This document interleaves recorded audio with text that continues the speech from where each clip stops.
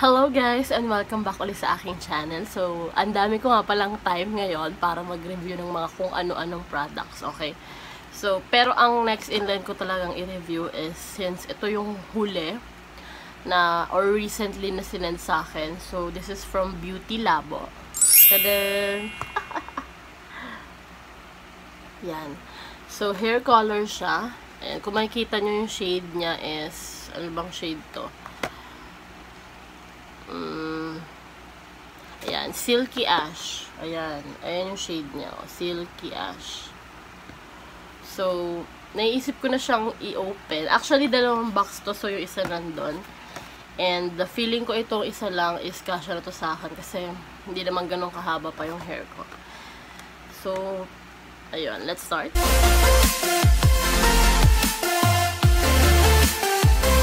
Okay, so first, gusto ko muna siyang i-unbox. Or sabay-sabay natin siyang i-unbox. Okay, kasi parang meron siyang, ayan no, tumbler. And medyo hindi ko lang mababasa to kasi yung iba is naka-Thai. Thailand yung nakalagay dito. Pero may instruction siya, so how to use.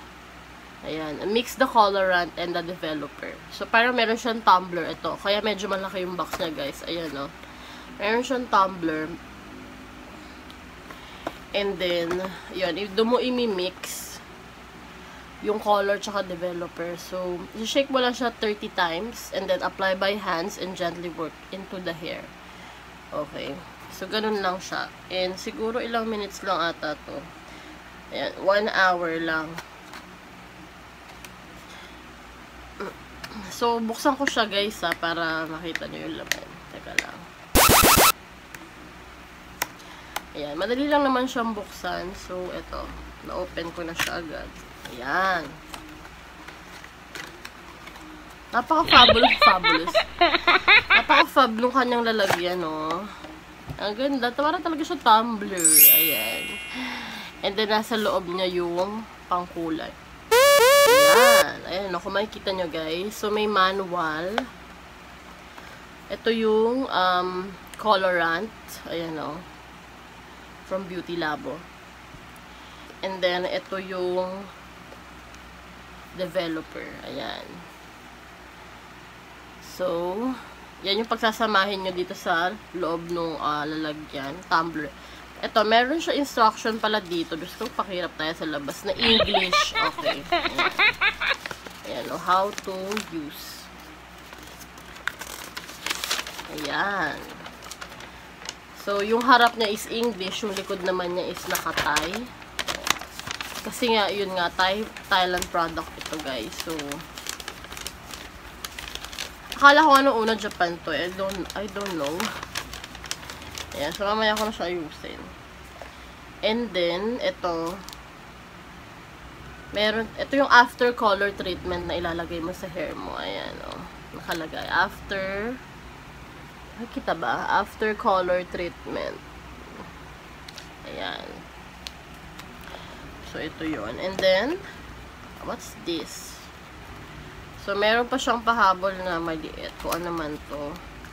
Okay. So, ito yung gloves. Oh. Ito siya, guys. Yung gloves. Na gagamitin mo pang color. Surgical gloves. Diba? May kasama na siyang gloves. So, ayun. Bali,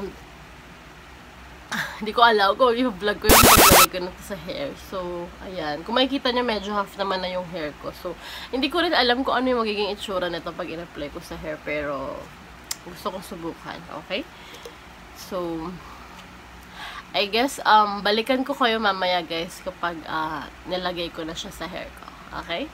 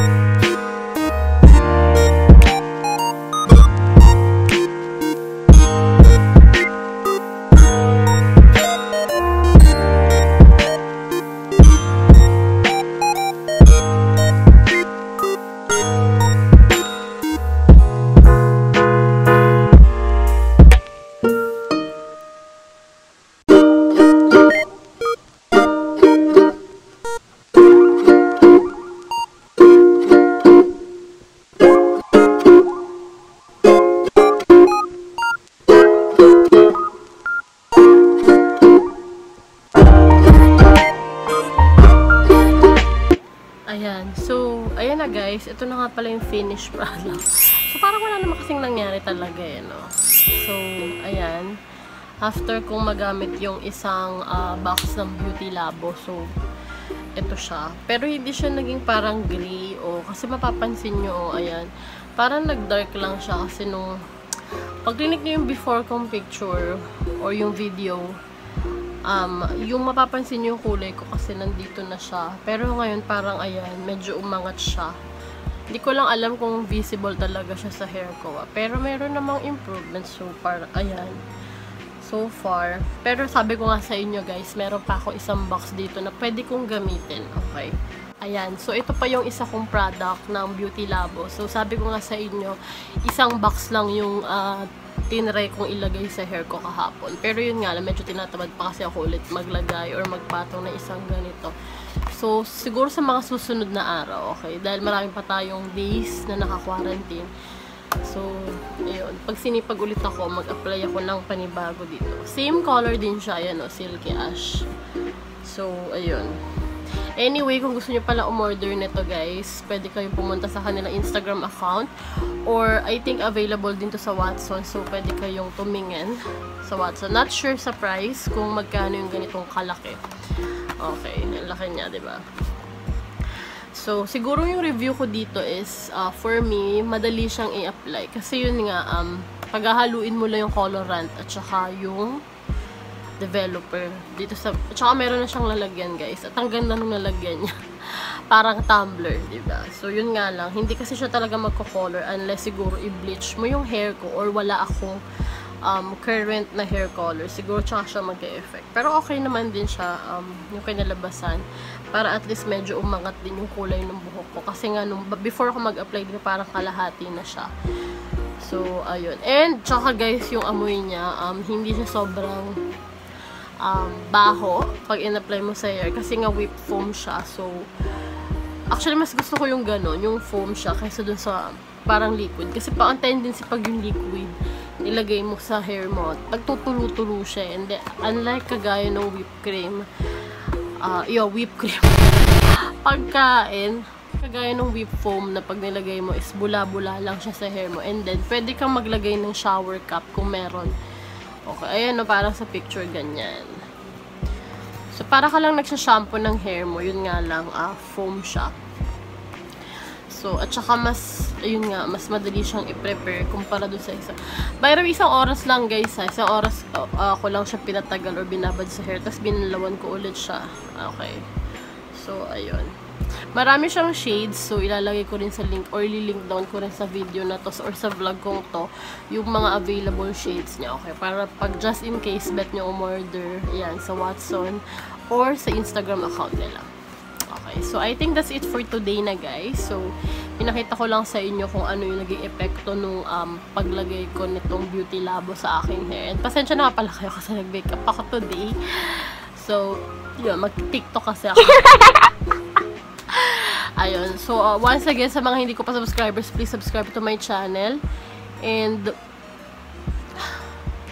huwag niyo pong kakalimutan na i-click yung bell button sa baba para ma-notify kayo pag meron akong mga bagong videos na i-upload, okay? Thank you so much for watching and guys, stay safe. Huwag kayong lalabas ng bahay.